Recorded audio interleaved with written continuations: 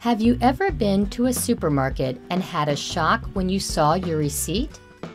Supermarkets use special tricks to get their customers to buy more than they actually need.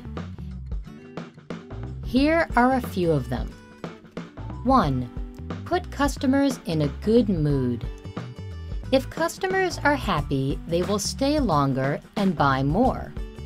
Supermarkets have a number of tricks for making people happy when they enter the store. They put things that smell nice, such as bread and flowers, near the entrance, together with brightly colored fresh fruit and vegetables. 2. The shopping cart. Shopping carts are huge, so it doesn't get full quickly. If the shopping cart isn't full, people will put more in it. Also, many carts have a seat, so customers can take their children.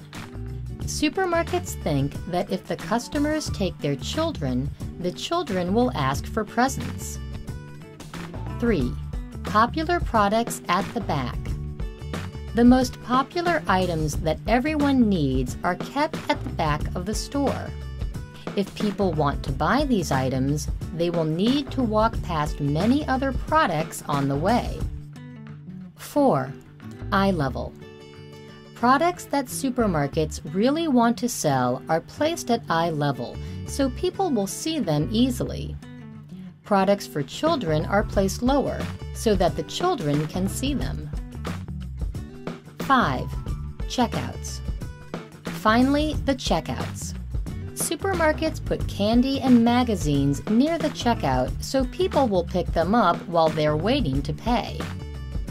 So next time you visit the supermarket, be careful with your money.